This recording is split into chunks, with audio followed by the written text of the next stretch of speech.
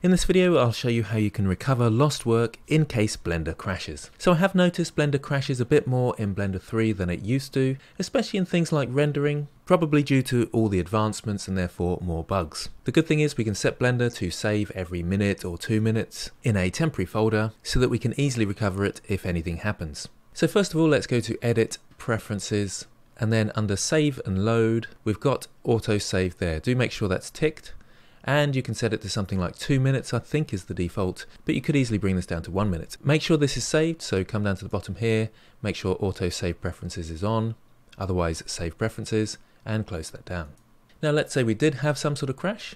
We can go to File, Recover. You can go to your last session, but it's actually easier to go to the Auto Save options here, and then you get the dates and time in there as well, so that should help you locate the file you need. You can then press Recover Auto Save, and because I was in here for 2 minutes, it saved my file. So hopefully that's helpful to you for recovering your work and giving you that extra level of security. Thanks for watching, and I'll see you next time.